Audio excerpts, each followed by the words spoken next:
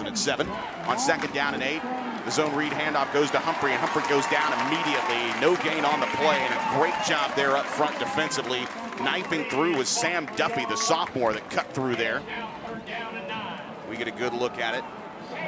And Duffy come up with a shoestring tackle there. Duffy, the new kid on the block along the defensive line.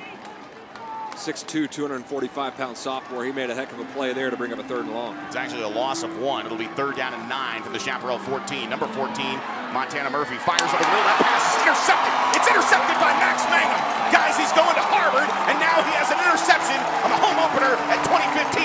Back-to-back turnovers. First it was a fumble, recovered by Bryce Boisvert. Now it's an interception caught by Max Mangum. And once again, the Chaparrals are in business on offense with their 2nd straight turnover here in the first half. It's Westlake football. And he just read the eyes of Montana Murphy there, cut inside of the intended receiver.